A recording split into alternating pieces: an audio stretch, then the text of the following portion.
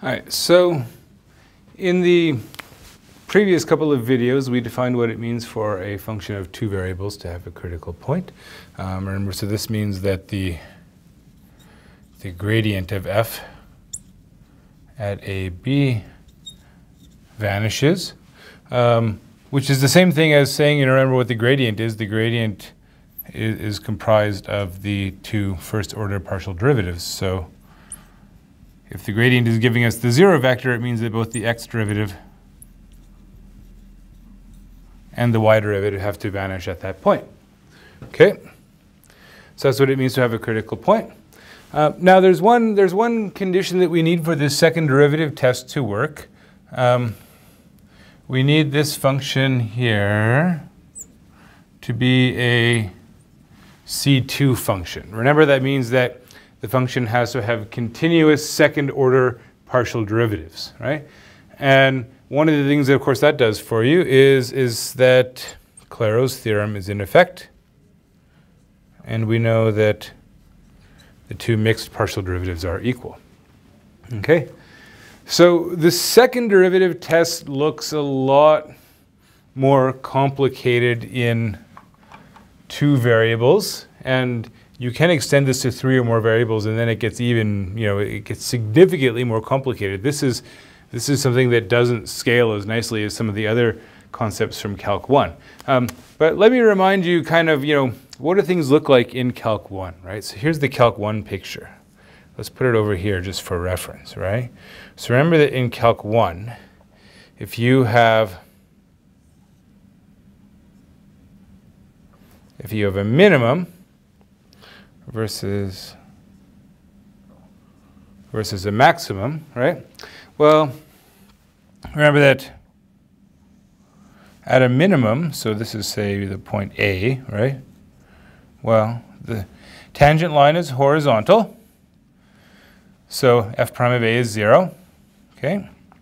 But you also have a graph which is curving up, right? It lies above the horizontal tangent.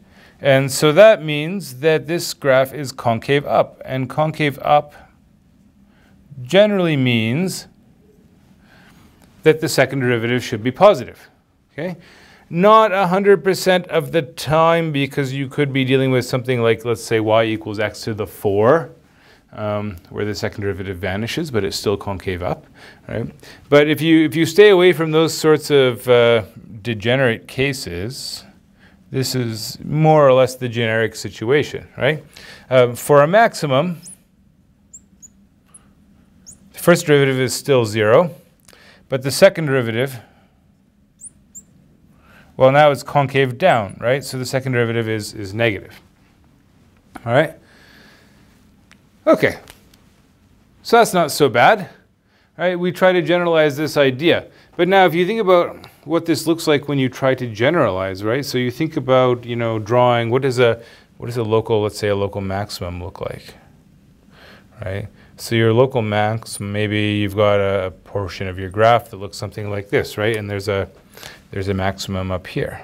Well, more or less you could say, hey, if this, if we're doing the usual kind of, coordinate system, right? Our usual x, y, z coordinate system, then this is more or less kind of the curvature that you're seeing in the yz plane, right? So this is what it looks like with respect to y. And so it looks like it's curving down with respect to y, so concave down with respect to y. So you guess that that means that, well, this term here, the second derivative with respect to y, should be negative, right? And if you kind of look at it in the x direction, well, it's curving downwards in the x direction as well. And so if we think of this as giving us that curvature in the sort of the plane parallel to the xz plane, then we expect this to also be negative. Okay? Now, unfortunately, it's not quite that simple, because you might be dealing with something which isn't, you've got a function which is maybe not perfectly adapted to this like XYZ coordinate system. And sometimes this cross term can play a role. So it turns out that just checking to see if these two are negative, so if, you might think if they're both negative, yep, definitely a max. If they're both positive, kind of the other way around, definitely a min. And you might think that that works out, but it turns out that that's not quite right, because sometimes this mixed partial derivative comes in, and if this makes a significant contribution, it screws everything up for you. So here's what the second derivative test actually says, okay? So we'll state this as a theorem. Well, it's going to be a lazy theorem because I'm not going to write down all my conditions. The conditions are over here. We've got a function. It's got to be C2. We've got to be at a critical point.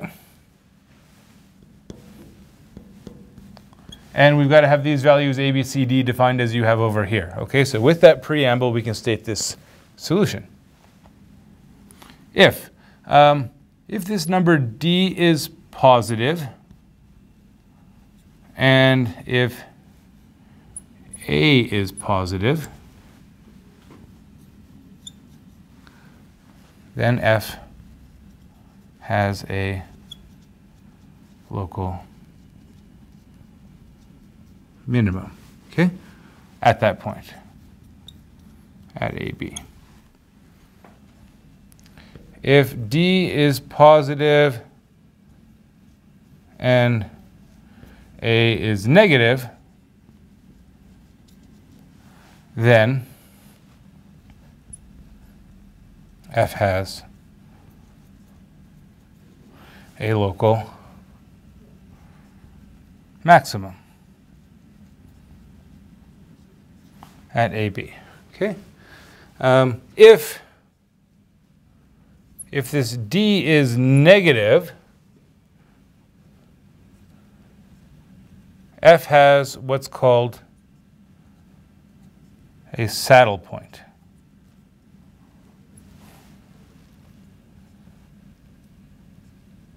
At AB, okay? The saddle point terminology comes from, this hyperbolic paraboloid, this object, right, that looks something like this. Because, there is a saddle point there on that hyperbolic paraboloid. Let me try to, draw this thing so it looks reasonable, right? So what's going on at a saddle point is you have one direction in which you're concave up, so you kind of have, it looks like a minimum in one direction. But if you look in another direction, you've got a maximum, right? So this is the idea of a saddle point, right? You think about a horse's saddle, right? It curves up in one direction and it curves down in another direction. So it's neither a minimum nor a maximum. And the other one, I won't even bother writing it down. There's the fourth possibility is that this value D is 0, okay? And if D is 0, the second derivative test fails. Just like in one variable, if f double prime is 0, the second derivative test fails in that case as well, right? And it's kind of the same story. So if f double prime is 0 in one variable, or if this D is 0 in two variables, these are what are called degenerate critical points. They're ones where things aren't quite sort of the normal situation, and you have to treat them with a little bit more caution to understand what's going on. Before we wrap this up, and we should wrap it up, we're coming up on 10 minutes, maybe 9 minutes.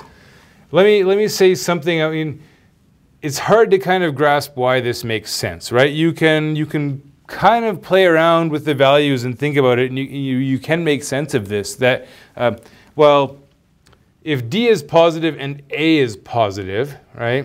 Well, because this term here is always negative, certainly if A is positive, C has to also be positive if you want D to come out to be positive, right? So A and C do have to both be positive, and you are in this situation where you're concave up in both the X and the Y directions, and that's what you expect to see at a minimum. Similarly, if D is positive and A is negative, right? So if A is negative, the only way D can be positive is if C is negative as well, in which case you have concave down in both directions and you have a maximum. So this is reasonable, right? And certainly if A and C have opposite signs, then D is going to be negative, and you have something that looks like this saddle point, right? If you're curving up in the y direction and down in the x direction, that's exactly what you should expect things to look like.